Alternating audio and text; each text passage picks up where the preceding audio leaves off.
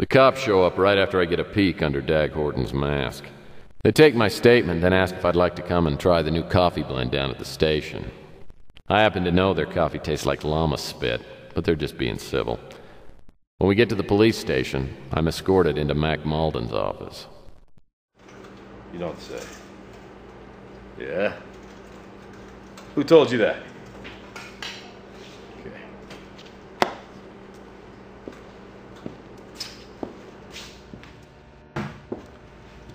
Did you know the guy you threw off the roof?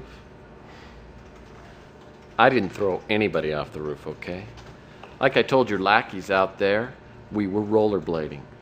Things got out of hand, he jammed his wheel, and the next thing I know... You seem to forget I'm a cop, and I'm a tired, pissed-off cop. If you keep getting on my nerves, I can put you in a drunk tank. I can do this whole thing again tomorrow. So, you chase the guy up to Rusty's funhouse. Then what? Well, there was a black Avatar speeder up on the roof waiting for the guy. I jumped him, and we struggled, but he went right over the top. We got a witness says the attacker was carrying a box when he ran from the Flamingo. We didn't find it. You know anything about that? No. I've told you everything I know.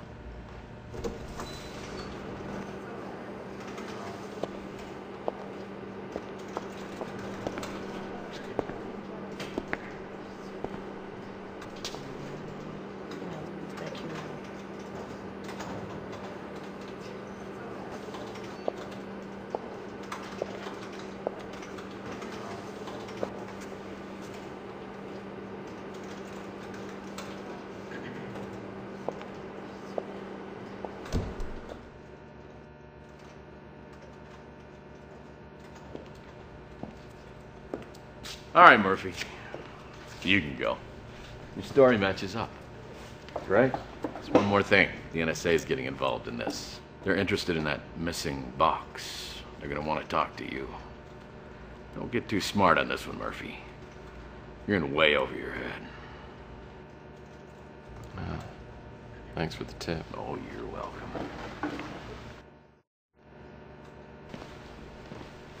One more thing. Oh, man, this is not what you're going to tell me. Stick around in town. We might have to ask you some more questions. How many times have you told me that over the last 10 years? This case is getting way too complicated. There's a connection between Horton, the NSA, and the box Horton stole from Emily's apartment. But what is it? The NSA getting involved worries me. And then there's that gorgeous woman who got me off the hook. Who's she? I guess I need a plan of action. But first I need to talk to Emily and find out what she knows about Malloy. And then about the box Horton stole from her apartment. Sheesh, it's gonna be a busy day.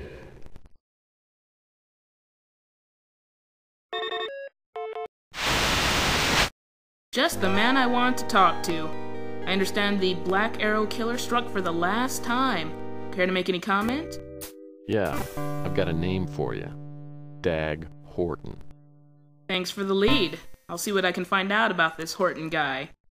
This could be just what I need to top off my story on the Black Arrow killer cover-up. Yeah, I'm sure the NSA is just gonna love it. Yeah, I know.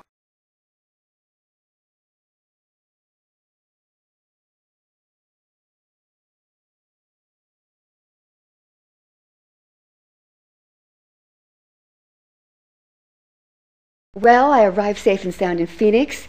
It's almost as hot here as it was in your apartment the other day. Oh, I just called to say hi, so hi.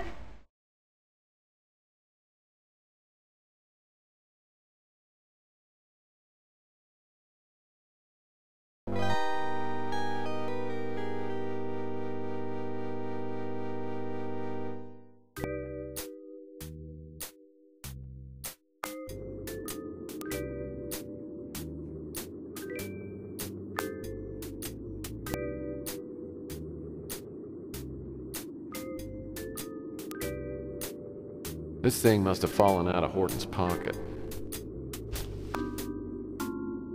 This is a tracking device. Maybe Horton stashed the box he stole from Emily's apartment and was planning on using this to locate the box later. This operates the way most tracking devices do. The sound it emits will speed up the closer I get to the target.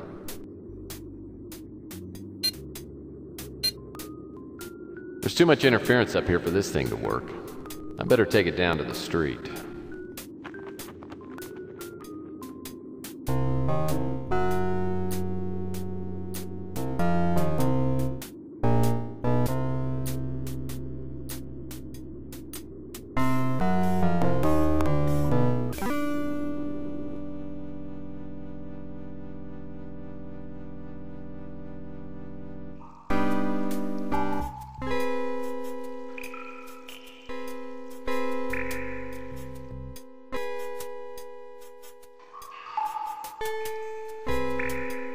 It's a tracking device.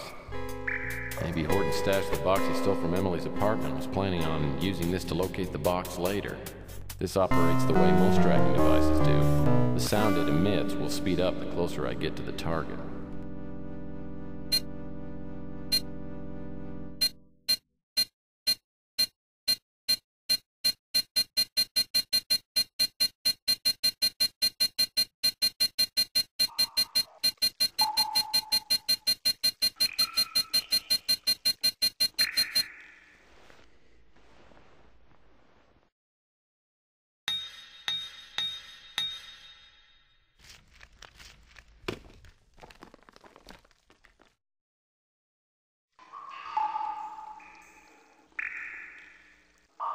Whoa, a small device is attached to the box. I'd better take a closer look before I do anything rash.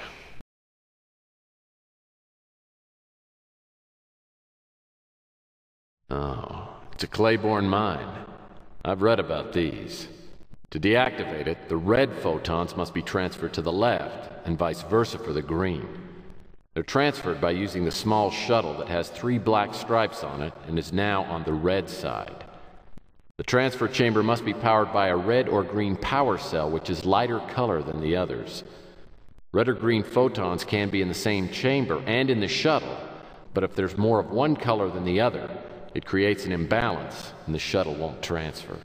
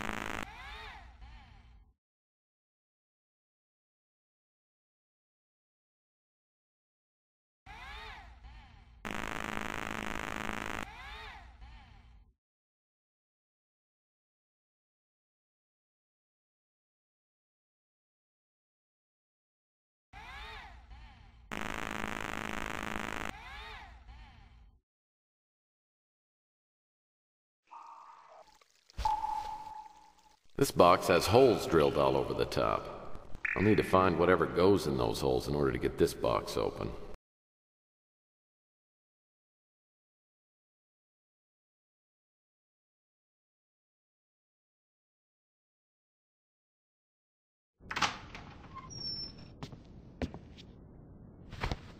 Uncle Sam wants to see you. Oh man, this isn't about those parking tickets. Shut up.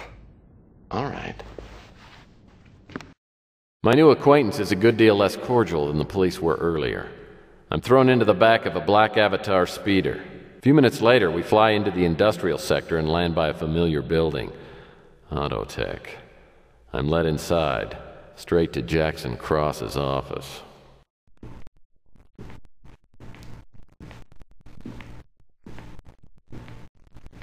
Welcome, Mr. Murphy. Please make yourself comfortable. Do you know where you are? In your office? That's correct. Do you know who I work for? Well, if it's about that student loan, I think you and I could work out a reasonable payment schedule. This guy's a real joker, isn't he?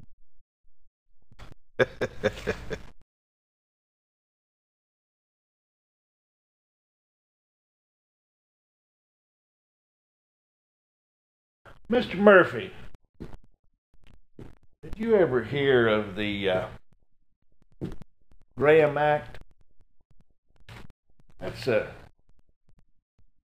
executive order that was enacted about 40 years ago when the United States was having trouble with terrorist groups. It gives our agency carte blanche when dealing with internal security matters. So don't dick with me, Murphy. I'll pull out my gun and blow your face off.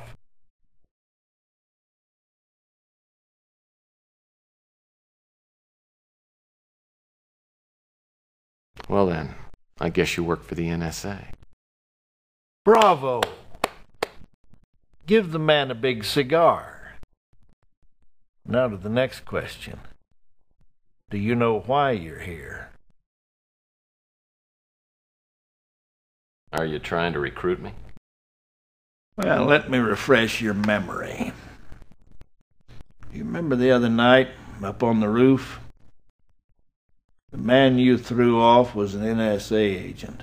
I didn't throw him off the roof. I can't help it if you hire clumsy people. Your actions contributed to the death of an NSA agent, not to mention the small matter of interfering with an NSA investigation. Now you've got 1 minute to tell me all you know, or you'll find yourself the latest victim of the Graham Act. A girl hired me to find out who was stalking her. I kept an eye on her place. I saw your guy in her apartment. I chased him to the roof. He pulled out a gun. He tried to shoot me. We struggled and he fell. We've known for some time that high-level drug deals were going on at the Fuchsia Flamingo. That night, a shipment of euphoria was to be delivered. We had our agent at the girl's apartment to make the bust. Her life was never in any danger. You screwed up.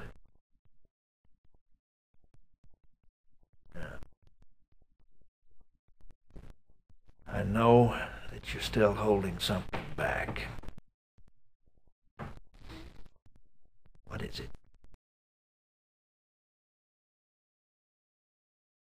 Look, I didn't ask to get mixed up in this case. I'm just a small-time PI.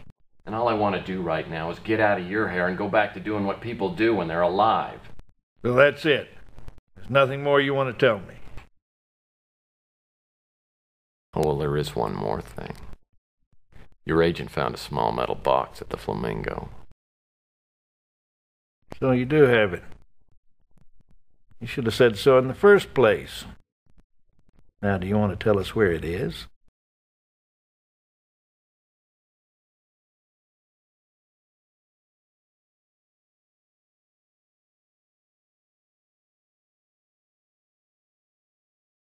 I've got it right here. Take it. So you beat us to the box. You impress me, Murphy. I'm going to do you the favor of a lifetime. I'm going to let you walk. But if I catch you meddling in NSA affairs one more time, I'm going to put a bullet right in your eyeball. Is that clear? Get this pukehead out of my office. I'll be watching you, Murphy.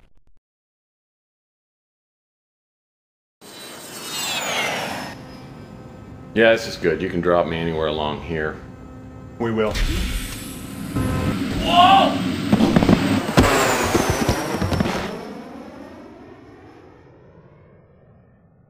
The NSA thugs are courteous enough to drop me off back at the Ritz. When I get to my apartment, I notice the door is slightly ajar. The government boys probably spent some time in my office looking for the box.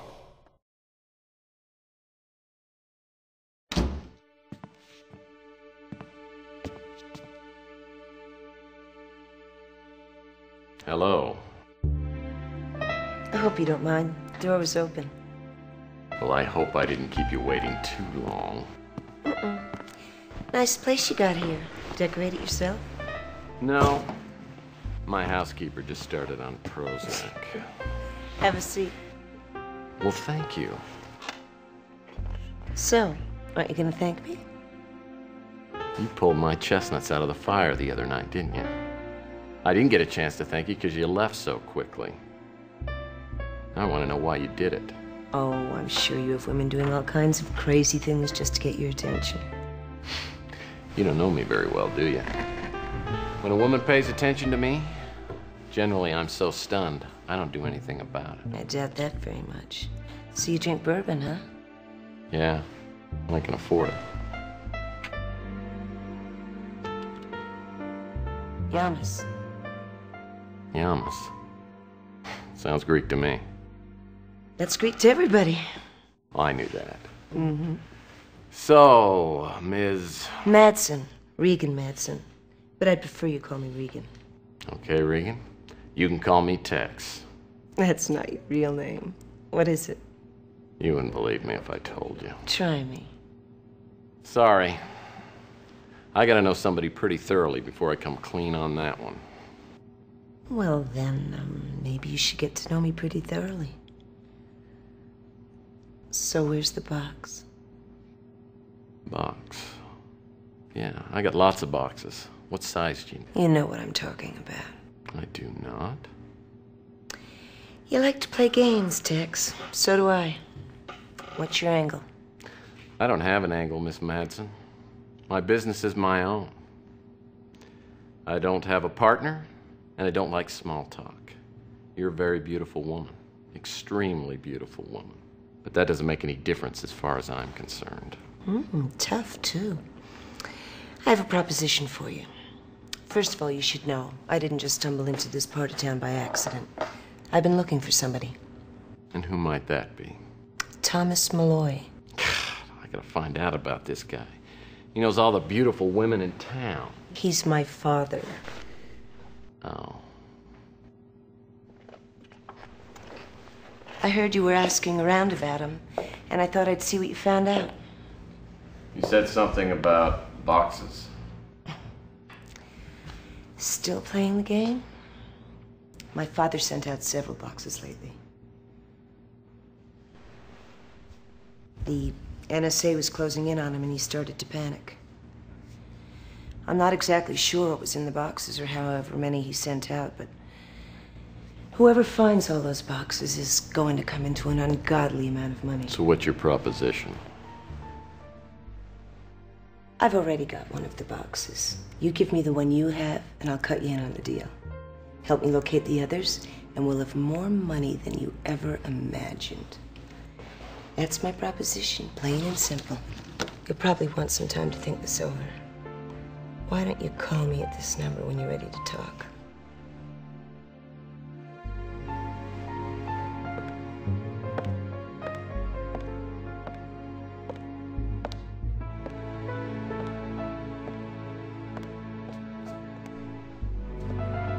Don't lose that number, Tex.